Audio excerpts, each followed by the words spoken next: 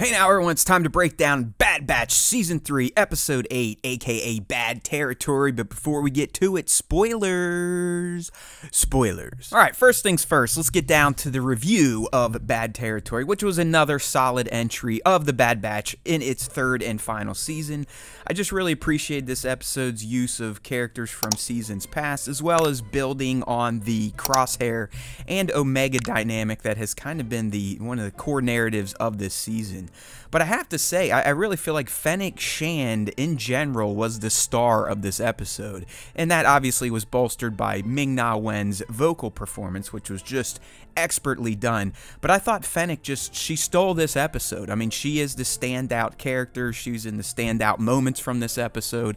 I loved how she more or less dominated Hunter in the game of negotiations. She got exactly what she wanted and gave up nothing for it, and as we saw at the end, the ominous ending that is, she may be selling them out, or at least providing their intel, their information, their coordinates to another bounty hunter or someone that may be looking for the Bad Batch or even Omega. So you don't know ever if Fennec is good, bad, in the middle. As she said, it truly comes down to, hey, wherever the money comes from, it doesn't matter good or bad. So really loved getting Fennec back in the Bad Batch, further exploring this character, which we all have come to know and mostly love through her live action portrayal in the Mandoverse era. So great Fennec stuff in this episode.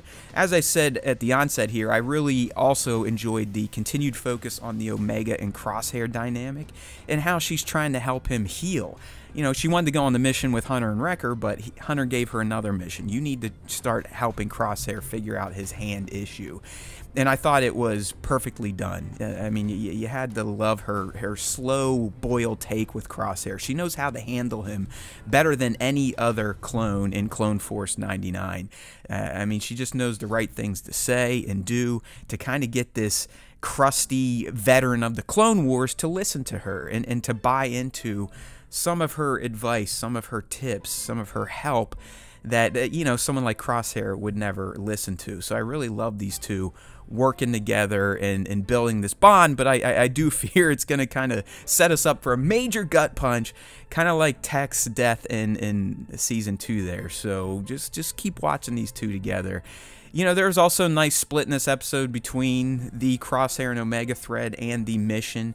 You know, the mission gave us all the action of the episode, where Pabu gave us more exposition. So there's a nice balance between the two in Bad Territory. You know, we didn't really necessarily check in directly with the Imperials, but we did get a quasi check-in with the Imperial narrative thread via the knowledge that these bounty hunters, these Class 1 bounty hunters, are tracking M-count targets for the Empire. So to me, that means they've hired bounty hunters like Cad Bane, maybe Boba Fett, maybe Fennec, to go out there and track down Force sensitives for Project Necromancer. So that was a cool little lore check in there. But it has been a while since we've seen Hemlock or even been back to Tantus in any real effort. So hopefully we get back to that type of story in Episode 9. And finally, to close out the review here of Bad Territory, I love the ending. I thought it was fantastic. It's like you really don't know. Is Fennec screwing them? Is she helping them? Is whoever she's talking to eventually going to lead to help for the Bad Batch? I got some theories there. I think she was calling out to Asajj Ventress. That's right, my friends.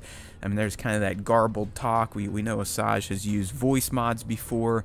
And the fact that Fennec is reaching out to Asajj about clones, interested in M counts, makes sense. If you think about it, Asajj at this time could very well be working with Quinlan Voss on the Hidden Path, you know, saving Force sensitives from the Empire and relocating them to kind of keep them from the Empire's ire and the Inquisitorius. So my guess here is the person Fennec reached out to at the very end is Asajj Ventress. I don't think it's Cad Bane, because I don't think these two bounty hunters are that cordial or would give tips to each other like that. Boba Fett, maybe, but that, you know, she said, hey, they are clones. He is a clone, so he could work much better than Cad Bane.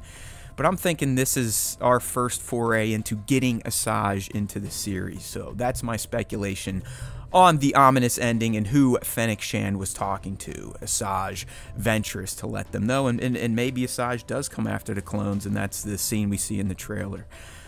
Alright, so let's get into some of the top moments from this episode, starting with Omega working with Crosshair, in particular the meditation scene. I just thought this was simply beautiful. I mean, you got some nice callbacks here from last season, talking about her learning meditation from Gungi, being on Kashyyyk, which revealed to Crosshair how much he missed out on, and you could see that pained him. But more importantly, when, you know, she reaches down and she can see how tense his hand is, and she helps him turn it over and relax, and then you get that beautiful shot reminiscent of Master Luke sitting on Ahch-To right before his death, staring out into the sunset in peace, in meditation. So I thought this was just it was a great scene narratively, but also visually. The other top moment here is kind of a silly one, but it is fun. I mean, it was kind of awesome that we got to go to Star Wars, Louisiana, down in the bayou with those space gators. But the fight, especially Wrecker, I mean, come on. The guy is a WWE superstar and the most loyal friend, brother you could ever want. I mean, as soon as Hunter got snatched, dude didn't even think. He just jumps in cowabunga off the top ropes, doing a double-legged backbreaker on one of the gators. You know, and then he's punching him, trying to stab him. Then at the end, when they get on the boat, he literally picks one up and body slams it. So it was a great Wrecker moment. He is the man. Like I said, he's full on The Rock of Bad Batch. Just a great little wrestling moment with those space gators. But it was a fun scene, fun action scene. In addition to the one we got towards the end with Sylar Saris. Okay, moving into eggs and references, we got a decent one here, just based on the species that Sylar Saris is. I mean, he's new, but we have seen the Yamri before. In fact, a character by the name of Kiddick Keedkak, yes, that's right, can be seen in Chalam's Cantina in A New Hope. So we have seen this praying mantis species before, even though Sylar is technically a new character for this episode of Bad Batch. But sticking with Sylar Saris, we heard Fennec call him the Slayer of Ordo Eris. Ordo Eris was the headquarters of the Haxian Brood, which were both introduced in Jedi Fallen Order. In fact, Milquetoast Cal Kestis is captured by Sork Tomo, the leader of Haxian Brood, and brought to Ordo Eris to fight in the arena to kind of help his buddy settle some gambling debts. So that was a nice touch there with Ordo Eris and the Haxian Brood. And I guess just for, you know, poops and giggles, you might as well mention the fact that Omega referenced meeting Gungi, learning meditation from him, and visiting Kashyyyk and hanging out with the Wookiees. Alright, my friends, that wraps our breakdown of Bad Batch S3E8 Bad Territory. We'll be doing a deeper dive tonight on the Star Wars Time Show. You can check us out 5 p. East, youtube.com/Star Wars Time Show. There's always time for Star Wars Time. And don't forget, if you listen to the Star Wars Time Show, the Force will be with you always.